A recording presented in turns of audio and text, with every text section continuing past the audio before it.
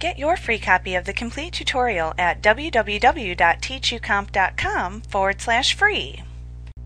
When you select an image in Bridge, you can display it in the Preview panel, which displays a larger image of the file.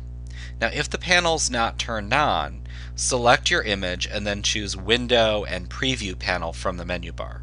So we'll go ahead and select our image.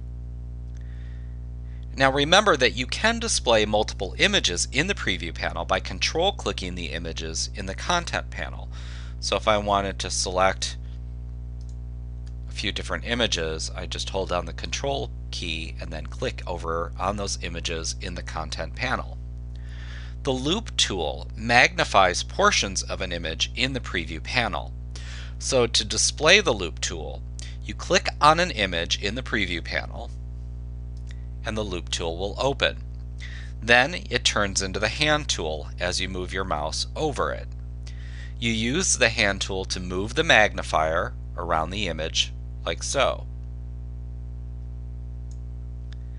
Now you can zoom in and out with the Loupe tool by using your mouse scroll wheel, or by simply selecting the plus or minus signs on your keyboard.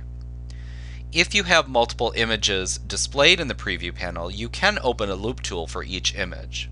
Then to close out a Loupe tool, you simply click in the middle of it. Like what you see? Pick up your free copy of the complete tutorial at www.teachucomp.com/free.